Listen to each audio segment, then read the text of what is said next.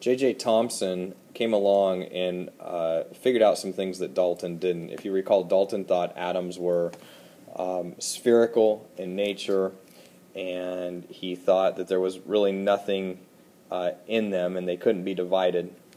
Thomson came along and he blew some holes in that theory. Through an experiment I'll show you in a minute, he figured out that there are little parts of an atom known as electrons, and they have a negative charge. So there's a negative charge in an atom. It turns out that overall there is no charge in an atom. So an atom itself doesn't have a charge, but pieces of it are negative. So then he figured out, well, if there's negative pieces, there must also be positive parts, and so he also discovered that atoms have a positive section. And so he put together a model of an atom that we now call the Plum pudding model, and that just shows the atom as having this round part would all be positive and these little tiny negative sprinkles throughout. So now I'm going to take a minute to try to show you how we figured that out. Alright, here was what Thomson did.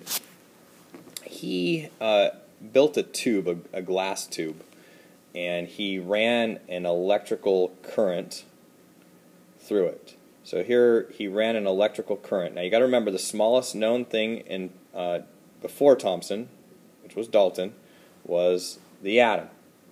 Okay, so we have this thing called the atom. We don't think there's anything smaller. And by the way, the hydrogen atom is the smallest known atom. It's still that today. And so overall, the atom doesn't have any charge. So for example, if I held a positive charge right here, it wouldn't have an effect on the atom because the atom doesn't have a charge. Or if I held a negative charge right here, it wouldn't really affect the atom because it doesn't have an overall charge. So you got to keep that in mind, okay? Now there's a couple ways that could be. An atom might not have any charges in it, or it could have like one plus and one minus charge in it. Those would cancel and have no overall charge. So if I had a positive charge here, it might not affect the atom. Okay, back to Thomson. So what he did is he shot this beam through this glass tube. And you would expect the beam just to go straight. He couldn't actually see the beam, but he could see where it hit at the end here.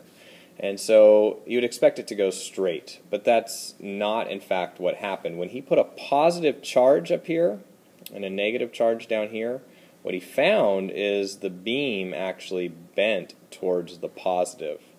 Well, what does that mean for the beam? Well, that means that the beam must have been, of course, negative in charge. That's why it bent up towards the positive. So he discovered these negative charges. Now, what's more about it is that based on how much this bent, now imagine if this beam is like a semi-truck with a lot of mass, it wouldn't be affected very much by that positive charge. But if this beam is really, really tiny, like a little mosquito or something, and it goes flying through here, it's going to be affected a lot by the positive charge and bend it a lot. So using some math, he could figure out the mass of the particles in this beam as they bent up, based on how much it bent.